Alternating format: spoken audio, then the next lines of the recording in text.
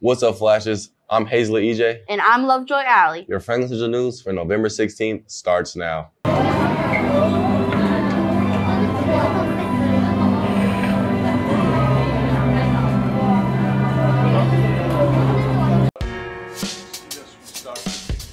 This past week, FCTV was invited to watch a seminar given by Professor Sartoris from Ball State University to tell all about the Fashion Textiles Department.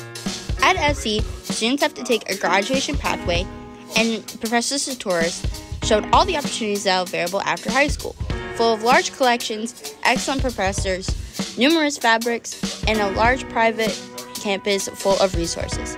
If any of these things interest you, make sure to add fashion textiles when planning your schedule for the 2024 to 2025 school year. Are you passionate about making a difference in people's lives? Ever considering a rewarding career in mental health? Join us in a career chat and becoming a social worker specializing in mental health. Discover the impactful role you play in supporting individuals facing mental health challenges. Hear firsthand experiences, gain insight from seasoned professionals, and explore the fulfilling path of making an impact. Don't just find a job, find your calling. Tune in November 21st at 9 a.m., either using the QR code posted below or on the counseling website. Because every conversation can be a lifeline. How will you help out today? Flash's Super Smash Bros. Ultimate Team, consisting of Devin Welty, Justin Wilson Jr., Ian Parks, Jacob Webb, and Dennis Elin, beat St. Joseph High School team during last night's matchup. Dive Book Club is happy to announce our final book for this semester, Turtles All the Way Down by John Green, on December 1st. Come to our discussion about the many important topics of the text, including selfhood, identity, and living with mental illness. Our meeting will be held in the library during CCR time. Make sure you sign up under Ms. Schaefer. If you have any questions or need a copy of the text, stop by room 427 as we have available copies. We hope to see you on December 1st during CCR time. Flash's PPA is having its annual online spirit sale. These items are perfect Christmas gifts for the whole family. Make sure you get yours now by scanning the QR code. This amazing sale won't last long. The sale ends November 19th, so hurry up and get it while you can. There will be a call-out meeting for girls track and field on November 20th, right after school at 2:30 in the freshman cafeteria. The Latino Student Union will meet tomorrow during CCR time in room 106.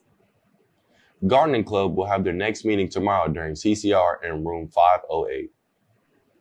Attention Japanese Club members. Our meeting is going to be in room 427 in Ms. Schaefer's room this week. Please make sure you come right to the room. Just a reminder that you can join Japanese Club at any point throughout the school year. Again, this is after school from 2:15 to 3:10 in Ms. Schaefer rooms. We hope to see you there. The FC Pickleball Club will meet tomorrow during CCR time. The location will depend on the weather, so be sure to RSVP to Parent Square, sent out by Ms. Keller. Paddles up. The History Club will be meeting in Mr. Eater's room, room 210 after school today until 3 p.m., featuring a special presentation by Sahib Singh about the inaccuracies of war movies and information about their upcoming PowerPoint night. All are welcome to join. Now will everyone please stand for the Pledge of Allegiance.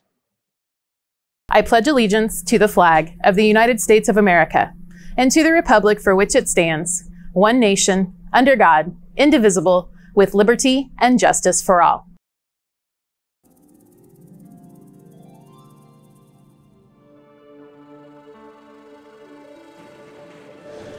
We're so happy that Franklin Central High School is celebrating Native American Heritage Month, which is the entire month of November. All right, so what I learned so far was like during the wars, they lost a lot of land, had to move up north, get like regenerate their health and get back war ready.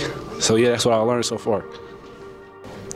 Something I learned about Native American Heritage Month is that they used code words in order to help the Army in their wars that I didn't know about, So I think that's a really interesting topic. And looking at these maps of Indiana, so like when Indiana became a state in 1816, you can see it was very much, almost the majority of the state, 3/4 of the state was, native land or designated native land.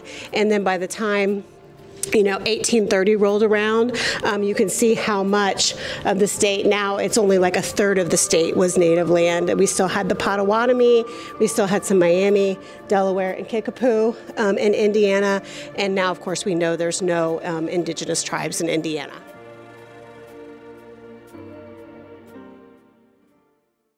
Wake me up before you go. Don't forget that the History Club will be meeting today after school until 3 p.m.